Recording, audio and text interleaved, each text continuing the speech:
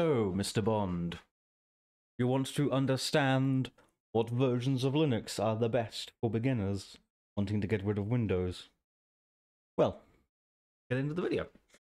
Hello, this is Draft Snake. So, my understanding that you want to learn what versions of Linux are best for people getting into Linux, kind of just drop Windows. I think that's a good idea. Before we proceed any further into the video, I'd like to thank my channel members. These are Mislav and Darius Roos. They get early access to videos such as this one right here, as well as their badge next to their name for videos and live streams. They indicate they are channel members, and they get priority response to comments because their comments go straight to my phone and I get notified. So, let's get into the video. Now, I have a list of 5 operating systems here. I brought props. And we're going to pick one out at random out of the 5. Now, these are my personal preferences for giving beginners choice. I've just placed desktop audio sources on, and I don't want that on. Oops. There we go. There we go. Okay, so choice of 5 operating systems here.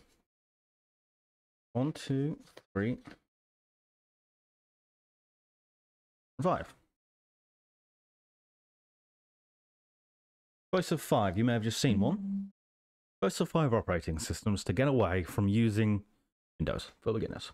So, first one, what we're going to do is we're going to pick out the middle. Arch Linux. For people wanting to get away.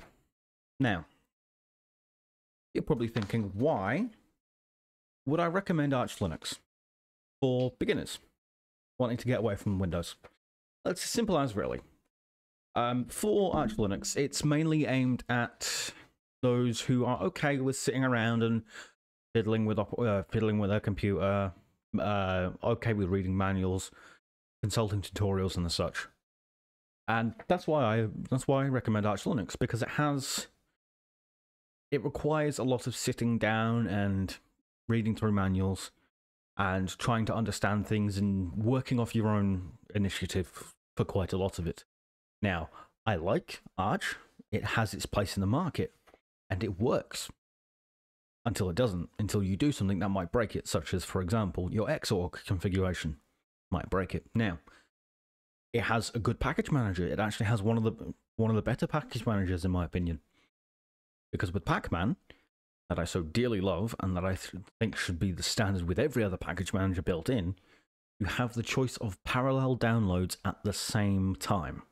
Now, I've covered videos about parallel downloads on Debian Linux-based operating systems, but I think parallel downloads should be a built-in feature of every package manager. That's just how I feel about that. So, moving on to remaining 4 choices. We've got 1, 2. Okay, I guess we go with Fedora as my choice is being made for me. So, this is what Fedora Linux looks like. Type Fedora and you don't get this. You might get the hat, but search Fedora Linux. This is what it's supposed to look like. Fedora Linux is mainly used a lot by people who are okay with having a different system. It's a bit isolated from the rest of the Linux ecosystem. It's developed by IBM and Red Hat Enterprise Linux. Red Hat Enterprise Linux Red Hat Linux, the Red Hat team is owned by IBM, or International Business Machines. Has been for quite a while now. And I personally have spoken to IBM and Red Hat staff face to face when I was at the Sydney conference earlier on this, the Sydney Amazon AWS conference earlier on this year, and I found out that Fedora Linux will carry on in its form. It will carry on. They have no plan on killing it anytime soon. Now, that can be the hope. It has the backing. It has the financial backing of a large company, which is good. Now, unfortunately, there's some humming and hawing about it. People aren't exactly happy about the fact that it's got big money behind it. Like, don't get me wrong, we like the fact it's got big money, but it has big money. which is kind of a problem for a lot of people. It's a moral standpoint. Whilst yes, Fedora Linux is good, and it offers its own package manager. It uses the DNF package management, and it has a lot of compatibility with things. It has a standpoint of, are you okay with using things or not? Please don't start making noise. Talking to my Amazon device that should not be named. I nearly said its name. So, 3 more to go. 1, 2, or 3. In this case, we're going to go with split the difference. My favorite, and the one that you're currently watching this, where this is being recorded from, Debian.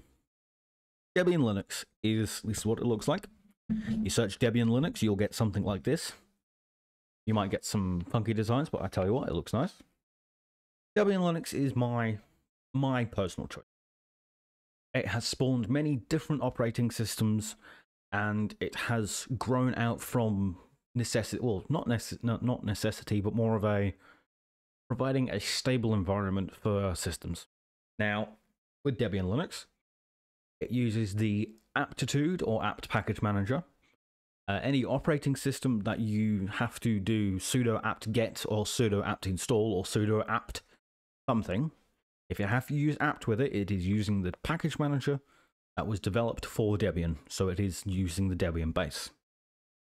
Now, Debian is a stable release operating system, so it will lag behind in age and up to date.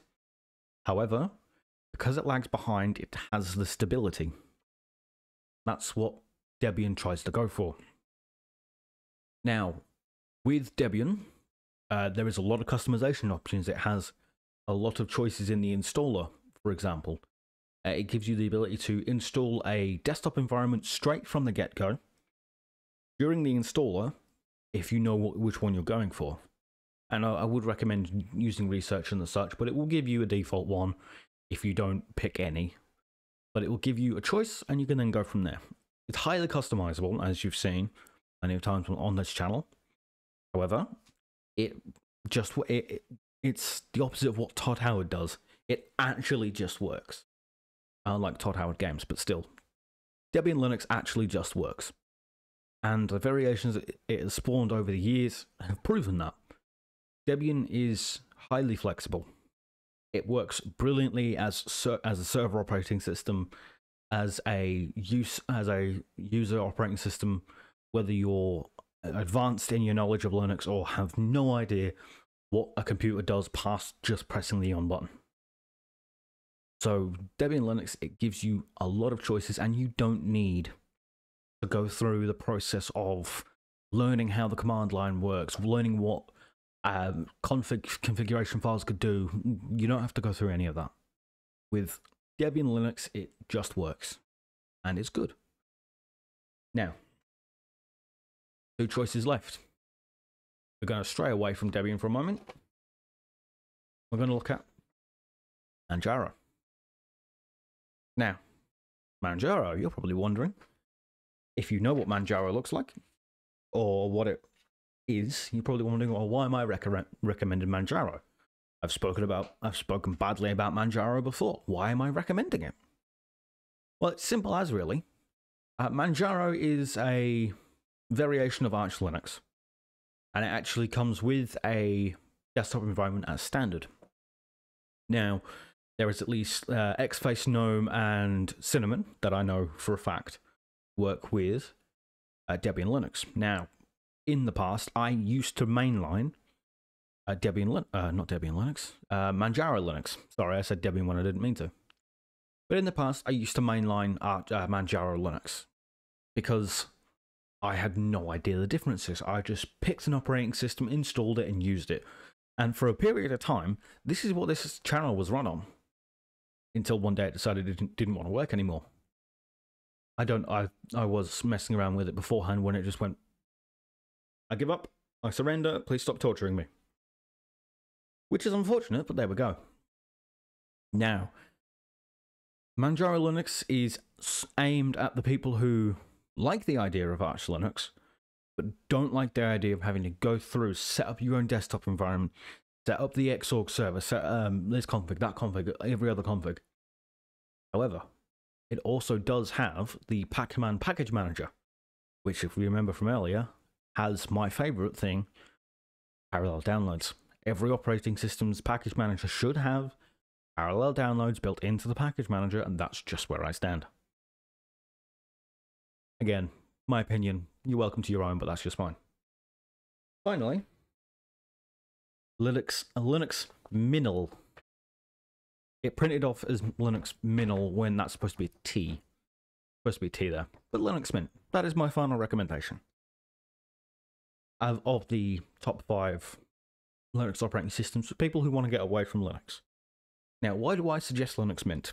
Well, I suggest Mint because it's a variation of Debian, so we're looking at a good, stable operating system here. We know it works. It's good. It has its place in the market. Now, Linux Mint is mainly aimed at people who want to take the jump between Windows and Linux, but aren't exactly computer confident. Like, we know we have people we know that aren't exactly computer confident, but they are absolutely sick to death of Windows being Windows, such as going, "Oh, it's time to update your computer. Update and shut down." No. It restarts for some reason, and for some reason, update and restart shuts down. So, what? And the fact you've got to sign into everything to be able to download things, to be able to log into your own computer, like, no. It's ridiculous. Linux Mint is designed for people who are tired of Windows, but are not exactly 100% computer confident, so it's there as a safety net. It's sort of a bridge between the two of them. Now, it's also quite flexible. You can add your own desktop environment. It comes with the Cinnamon desktop environment as standard. Now, I use Cinnamon on my own computer, as viewers may know, where it looks like Windows XP. It comes with that as standard. It doesn't look like Windows XP. However, it functions like it has the customizability you want. It makes life easy, and it is overall a nicer operating system to look at. It functions as expected. There is no having to change 1,000,001 different configs and hoping it may work. It will work, and it is up to you to make those changes. You can change anything you want, but it will work straight out of the box. It will function as expected, and it will not give you the, "Oh, please sign in to be able to log in. You need to provide your login because you have to sign in. Have you tried considering using the Microsoft Store? Have you decided to watch an advert to play Solitaire?" I hate where Microsoft has gone with that. I used to be able to play Solitaire on Windows 8.1 without getting adverts. I used to be able to play Solitaire on Windows 10 without getting adverts. Now I get adverts. That is another reason why to move away from Windows. I hate the fact there is adverts for playing Solitaire. No thanks. Absolutely bloody ridiculous. Has no place in society.